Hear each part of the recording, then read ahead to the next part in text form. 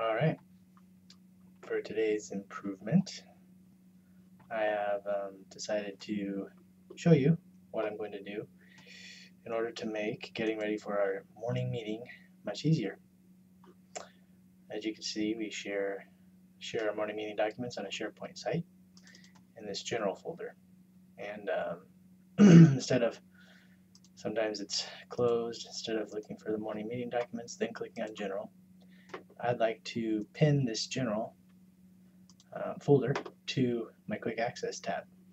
However, when I do that, I lose the context of it being the morning meeting documents.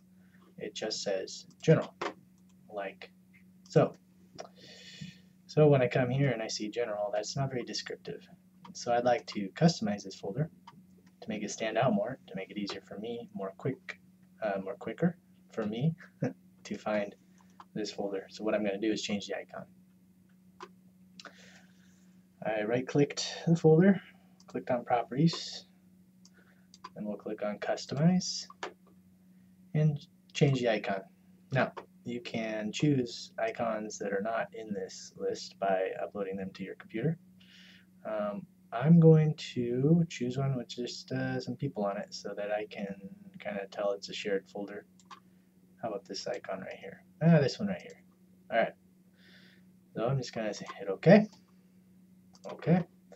Problem is now it doesn't apply it to this because it's already pinned. I shouldn't have pinned it before I showed you. I should have pinned it after I showed you. So I'm going to unpin it. Then I'm going to go back to it. And I'm going to repin. Alright, so now we have the morning meeting documents ready to hand, easy to identify in the general folder with a special icon. Plan on doing this to more folders in the future. I hope you enjoyed the video, I hope it's helpful, and I hope you use some ideas out of it. Thanks.